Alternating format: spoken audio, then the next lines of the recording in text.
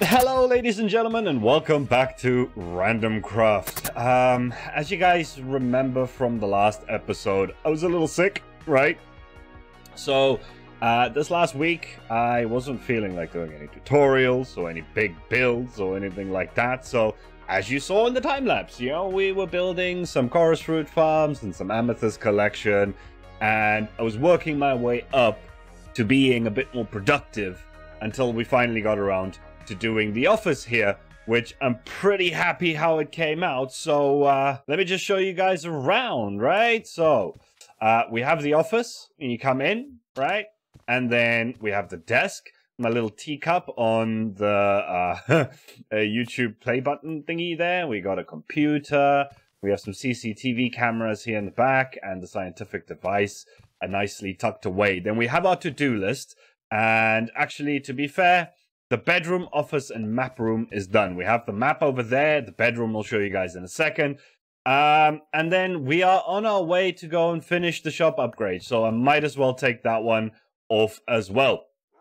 There's a few of the old ones still obviously up here. And then there's a few new ones I'll show you guys. I really do need a source of gunpowder because I go through rockets way too quick. And I have an idea. You guys saw the dig that we were doing earlier. And I think I might have an idea of how we can probably get some gunpowder. So furthermore, we have the brain and the battery cell up here. So that's good. Let me just clear this so I can have my hand out. We got the PR goggles, we got the tinfoil hat, and then up there, we have a wonderful little figurine that was made by SPO Gaming. If you guys have seen my community post, you would know about this little thing. It's adorable. And yeah, I decided to have it here in the office, made a little model for it. So yeah, that's cool. Then we have the map, we have a little coffee area, we got a bookshelf, and then we have our investigation area. There's still a few things here that I'm not entirely happy with. You know, some things that need to be sorted out. But other than that, let me just show you guys. In here we have Susan's recharge and just my bed for now. I definitely need to decorate this a little bit more, but we'll get around to that when we get around to that. But I'm just happy that finally there's at least one room in the lab done. I've also kind of finished up this hub area a little bit, right? There's the stairs in here. I think you guys saw that in the last episode, but anyway, we got the ceiling in now. There's room for a room there, and a room there, and then we need to do the control room in here, right? So let's head on down. As you can see, there's a lot of boxes ready here. I'll show you guys about that in a second. But let's just head down to where we were doing the dig. Now, I need to take out one of these platforms, probably one over there or there, so that we can put in some kind of lift that's going to be going down into this. Well, I'm assuming we're going to turn this into like a mine shaft, right? So I want a lift coming down all the way. And I'm not quite done yet. Still need a little bit to go to get down to 59, I think it is, right? But I have been getting a few diamonds. We'll break them down in a second. But once we get to the bottom, I want a lift coming down. And I also want maybe like a spiral pathway coming down here, because I do want access to like that cluster over there, and I want it to be easy and accessible, right? So let's head on back up here. And like I said, we have some deep slate diamond ore that we should probably break down. So let's have a quick little look at how many diamonds we get out of this. So that's just under a stack and a half. I'll take it. I can't be stingy with my diamonds at the moment because, like I said in the last episode, I am still very much broke, right? So at least now we got 17 blocks again, which isn't too terrible. Means I can get myself a few more computer screens, and I need like keyboards, keypads and stuff for some of the doors. So that's good. Let me just show you guys the amethyst collection. I have been working on this just to make sure that we have better, a better means of at least collecting from this big cluster, right? This one's massive. So this is where predominantly the most of our amethyst stocks are going to be coming from. So now we could just come in here, and I definitely need to turn off the haste beacon before I do this so I don't break any of the budding amethysts. But yeah, essentially we can come in here and we can grab all of them. And there's some scaffolding to help us get around. And any ones that we don't pick up ourselves will end up, over here. With some glow ink sacks. Because apparently Mojang has decided that it's a good idea to have glow squids just spawning absolutely everywhere, regardless of the fact that there's lights in there and there's glass underneath it, and that's not where glow squids are supposed to spawn. The spawning mechanics for glow squids are just completely broken in 1.18 at the moment. So yeah, there's going to be glow ink in pretty much every collection system that we have. So as for all of these shulker boxes, we have some amethyst clusters, we have calcite, we have amethyst blocks, and tough, and popped chorus fruit, which, now that I think about... Oh, I'm going to take the popped chorus fruit with me so I can actually fill up whatever purple I need. We're also going to be starting to sell end rods. They're going to be pretty expensive. I'm thinking 3 diamonds a stack. And then some purple here and some blocks for me to actually price everything. We got some clay. See what I mean? Glow squid. Everywhere. We got clay that we're going to be selling, and then we got a lot of deep slate. And if you think that I'm going to be selling this, you're wrong. I'm going to be giving it away because I need people to come to the shop, and I think as a complimentary derp slate at the start is going to be a great way to get people through the door. So while that glow squid is dying over there, yeah, we got a lot of deep slate, or derp slate, as I like to call it. Let's take all of these and then let's head over to the perimeter so I can show you guys the chorus fruit farm, and then we'll head over to the shopping district and actually stock all of our shops. Enigma's tunnel is freaking amazing. Anyway, he's made a portal over here for the perimeter area. And so there it is. For anyone who has been, well, a little bit of rubber banding. For anyone who's been watching since the Atlantia days, you'll recognize the farm design. It's just a tiered system with some water flushing from the corners. And yeah, you just wait for them to grow up. And then down here, I have a little snow guy so that we can collect some snowballs. I actually need, that reminds me, I need to put some shovels there for getting snowballs. And then you just fly on up here when everything is nice and grown up.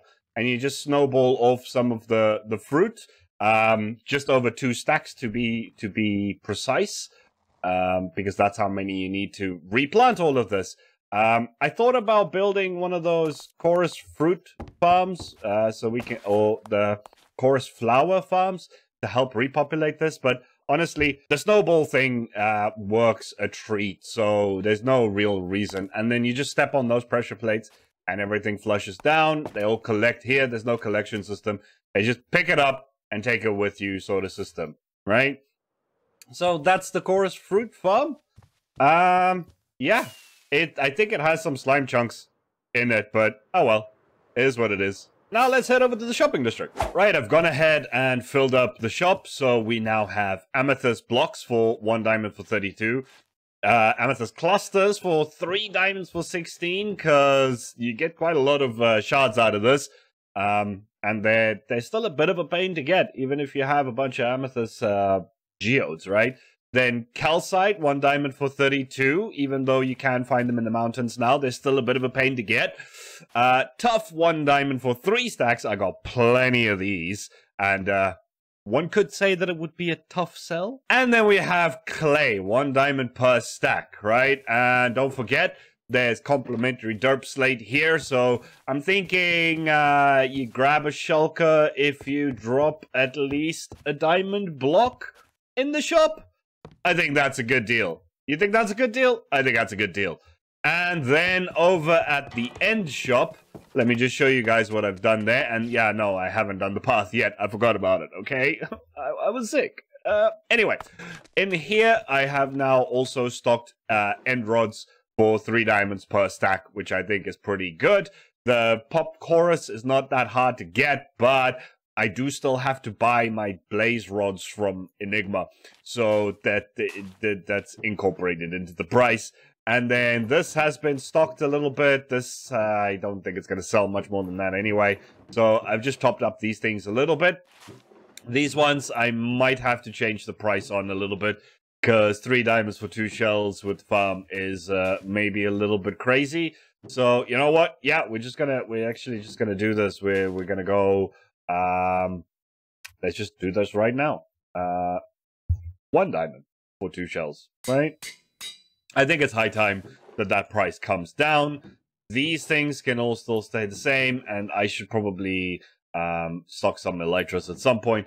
But that's for another day. And then finally today I wanted to share something with you guys. This Time Mag-chine that Magic made. Some of you guys might not have been here from the start or have watched a lot of the other randoms. You might have been following my journey through it all. So let me just take you guys on a little trip down history lane, right? So let's see what this says. It says, welcome to the Time Mag-chine. Right? The Time Mag-chine has the power to bring back time from past to the present. Every important event will be preserved by the machine for you to remember and enjoy once again. Every visit is free of charge, but donations are accepted. Diamonds, leather, armor stands, etc. Obviously, he needs a lot of armor and armor stands. We hope you enjoy your visit and come back periodically for updates of the displays. The Mag-chine... Okay, now that one's just silly. Right, so here we have all of the randoms. For any of the newer viewers who don't know who everyone is, there's me, Nimrel, the Magician, Lag Monster, Enigma. Then we have Shallan, Clear Pixels, who you guys might recognize from the missing posters, Zephyr, Archon, and Lady Peanut Fish. Right, so let's just see. Alright, so the first floor is random starter bases. Okay, cool. So we got Zeph coming down in his little spaceship. That's pretty nice. And then we have Lag, who seems to have made himself some kind of little hobbit hole. And then Enigma with his scientific hobbit hole. It's a bunker. Dude made a bunker. Right. And then Magic coming, he's in the desert with his little pyramid, and the armor stand book, that's pretty cool. Archon, the bee-man, with all his hives and everything, very nice. And then there's me, right, with Susan, and we have the tinfoil wagon. Really cool how he managed to squeeze so much detail into this. There's also the Office of the Health and Safety Inspector, if you guys remember that. And then, what do we have? We have Clear Pixels with his horsey and his Western themed base. Then there's Lady Peanut Fish with her ice fairy thing and the elder tree or whatever it was called. I can't remember. And then, oh look, another hobbity little hole with Nimrel and the pink sheep. That went missing, I think, at the start, if my if memory serves. Then we have Shallan coming out of the sea with squid sacks and fish in hand. Very cool. Is there a second floor yet? Let's see. Is there a second floor yet? There indeed is a second floor. All right, so this, I'm assuming, was the bit where...